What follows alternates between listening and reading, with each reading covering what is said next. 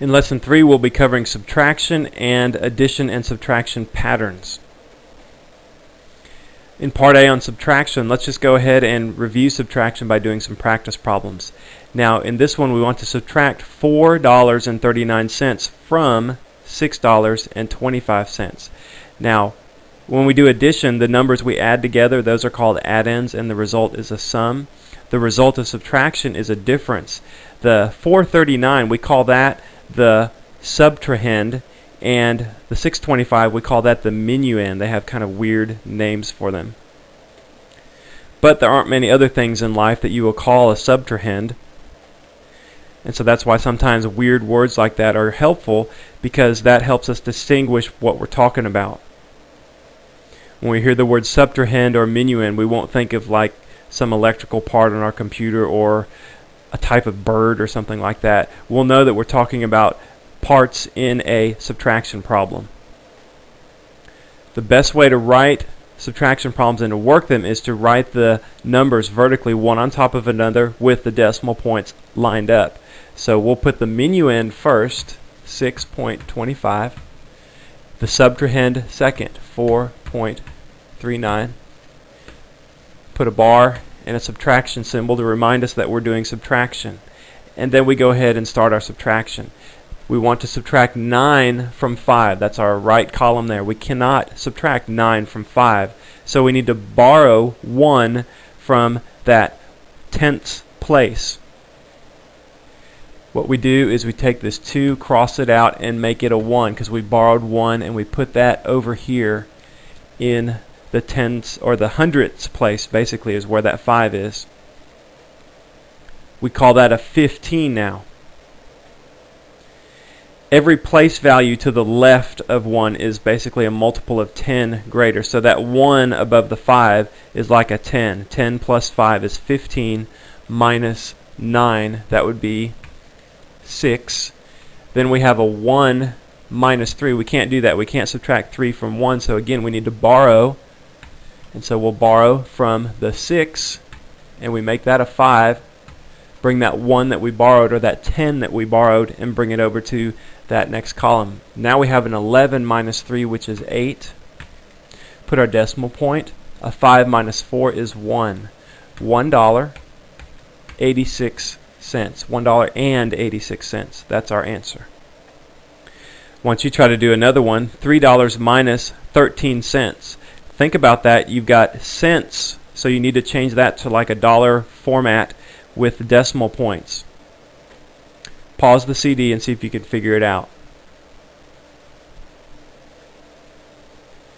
So your minuend would be $3. You write that first. The subtrahend would be 13 cents, and we put 0.13. So it's $0.13 is a way to say that. Subtract these now. We have $3 minus 13 cents. We need to take the 3, subtract the 3 from 0. We can't do that, so we need to borrow from the next column, but that's a 0 as well, so we can't borrow from that. We can borrow from the 3 though, so we make that a 2, put a 1 here, so basically we have a 10 now. Borrow 1 from that, that would make this a 9, and a 10 in that hundredths column. So now we can do 10 minus 3 is 7. 9 minus 1 is 8. 2 minus 0 is 2. $2.87.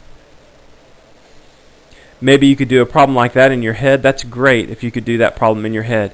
But you need to show how you did it in your head, and that's like what I just wrote down. You need to be able to show your work and prove that you can do it in your head, and prove how you solved it in your head. Again, I think that's great if you could do a problem like that in your head. That's important, especially with money. Like if you're at the store and you want to make sure you're getting the right change when you buy something, that's important to be able to do some subtraction of money values in your head. Here in math, though, you need to prove that you can do it in your head by showing your work on paper. Part B of this lesson is on addition and subtraction patterns. For example, let's say we had 6 plus 8. That equals 14. Now, we could undo that addition by saying 14 minus 8. That is equal to 6. And we get back to that original 6 that we had in the addition problem at the beginning of it. 6 plus 8 equals 14. 14 minus 8 equals 6. We say that addition and subtraction are inverse operations. They undo each other. So if we had a problem like this, n minus 8 equals 6, and we wanted to know what that missing number is, we can just think, well, addition undoes subtraction. And we could say n equals 8 plus 6, which is 14. 14 minus 8 equals 6. So n equals 14. Or what if we had a problem like this? 14 minus n equals 6. Well, we wouldn't just say 14 plus 6 is 20. 14 minus 20 equals 6. We know that's not right. On a problem like that, if we had a missing number in there, we just do another subtraction problem. 14 minus 6 is equal to 8. And so n equals 8. You can always check your work on these. You can just say, well, is that right? 14 minus 8, does that equal 6? Yes, it does. So that would be the answer. Just keep in mind that addition and subtraction are inverse operations. One undoes the other, and you'll be using that idea to help you solve some problems where you have a missing number, like an n in an addition or subtraction problem. Look at practice problem C. 320 plus C equals 537. When we have a missing addend like that, what we do to figure out what it is we subtract the sum from that other addend that we have. So we perform an inverse operation there, subtraction, and I'll just write it down here, minus 320. I'll just write it off of that 537. Let's do the subtraction. 7 minus 0 is 7, 3 minus 2 is 1, 5 minus 3 is 2. That's what C equals. That's the missing number there, would be 217. We can always check our work. 320, 217. 0 plus 7 is 7, 2 plus 1 is 3, 3 plus 2 is 5. That gets us back to the other 537. So those numbers that I have highlighted there, our first problem had for our sum was 537. We showed that C equals 217 and checked our work by adding it to 320, and we got, again, 537. So that shows that we did the problem correctly, and C does equal 217. Look at practice problem D, a subtraction problem, and we have a missing number D minus 427 equals 211. Well, we know in subtraction we always have a bigger number minus a smaller number equals the difference. So D has to be bigger than 427, and that should just make us think we're going to do an addition problem here. Don't worry so much about minuend and subtrahend. Just remember that you're always doing a bigger minus a smaller. If you can remember that, then that will help you think, oh, to find that missing number, I need to add the two numbers that they've given me together. In these problems like this where there's a missing number, there's three parts. You combine the two known parts either by addition or subtraction to find that missing part. Here we'll do addition to find what D is, because we know that it has to be bigger than 427. So the only thing we could do then is addition. And let's add those two together now. 1 and 7 is 8. 2 and 1 is 3. 4 and 2 is 6. 638. That's what D would equal. We can always check our work. That's a good idea when we're first learning a concept to make sure we're doing it right. Let's say 638 minus 427. And 8 minus 7 is 1, 3 minus 2 is 1, 6 minus 4 is 2. 211. We got the same answer as our difference in our original problem. So that tells us that we did the problem correctly and that D does indeed equal 638. Look at practice problem E. 618 minus E equals 349.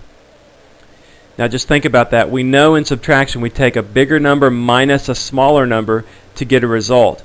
And there's three parts here. We take the two numerical parts and either add or subtract them to get that missing part. So what do you think you would do here? Would you add 618 and 349 to figure out what E was, or would you subtract them? Well, you would subtract them because you would have to have a smaller number there for E than you have for 618. That's just how you do subtraction, right? It's the bigger number minus the smaller. So subtract 618 and 349.